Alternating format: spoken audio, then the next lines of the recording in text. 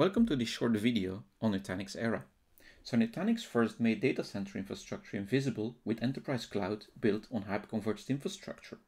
Today, with Nutanix ERA, Nutanix starts a revolution in provisioning and managing databases.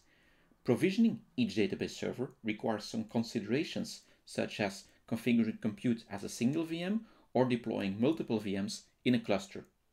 Provisioning storage often requires multiple disk groups to handle different kinds of database data, such as data files, online logs, and log files. Once the database administrator has identified the compute and storage needs, he can go ahead and install the database engine of his choice. Now, obviously, you understand that a lot of these tasks are often manual and very time-consuming, and it's exactly this that ERA would like to solve.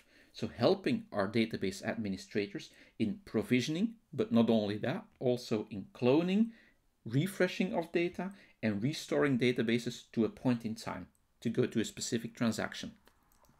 So during this demonstration, I will show you how easy it has become to deploy a new database server and deploying a new database under ERA management. So let's get started. So this is the ERA dashboard. Let's go to databases. We will deploy a new source database. We hit the provision button. You see all database engines under ERA management. Deploy a SQL Server database.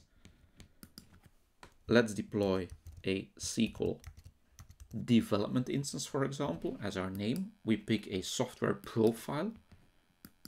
I might have multiple. Let's go for the vanilla one. Let's say update. Tick the compute profile, so how many vCPUs and memory I would like to assign to my VM. The networking profile.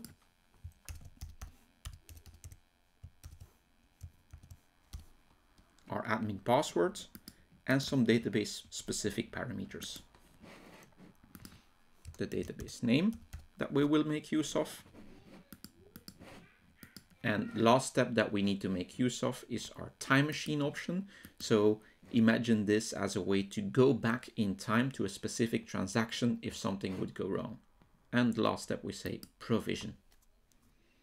And now ERA has enough information to do all things necessary in automating the deployment of this database server, creating the VM, creating the database, but all following Nutanix best practices from a data point of view. We can follow the whole operation at the top right corner in the operation screen.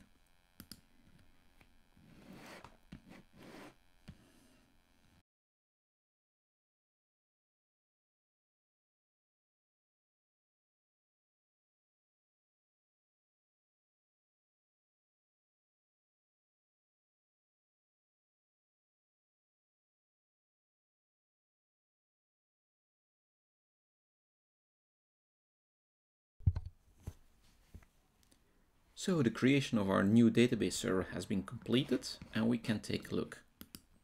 Let's go to databases, sources, and we have our demo database. And as you can see, all details of our new database and the associated database server, SQL_development, has been available within the ERA UI. Thank you very much and see you next time.